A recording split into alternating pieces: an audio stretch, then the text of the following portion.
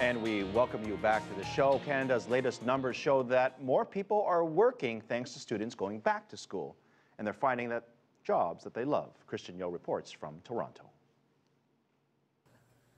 The philosopher Albert Schweitzer famously said, "Success is not the key to happiness, but happiness the key to success." Comforting for Canadians then, as a recent survey by the Bank of Montreal finds nearly half of Canada's workforce feel they're doing their dream job.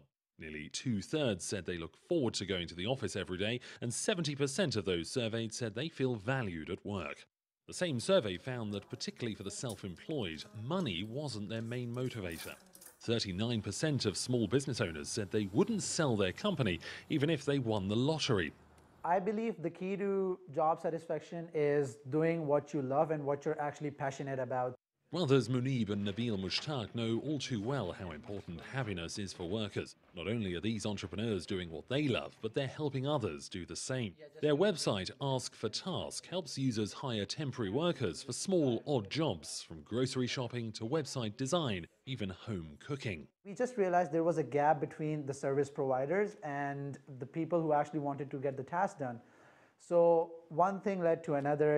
We were always looking out to start something interesting, and we were like, okay, I think we have found something right here. In 12 months, the site's attracted 35,000 users and handled $1 million worth of tasks. Cooking a turkey dinner can earn you $100. Designing wedding invitations, $300.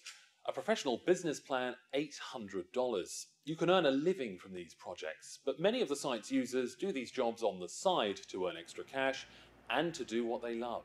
We have seen that people already have jobs and they're still running tasks on AskforTask, which is pretty awesome, because if you think about it, they already have jobs. It's not a money thing they're doing. They're doing it because it's their passion. Just as the internet can connect buyers and sellers more easily than by traditional means, that convenience now extends to the jobs market, making it easier than ever to turn a passion into a professional niche in the pursuit of happiness. Christian Yo, CCTV, Toronto.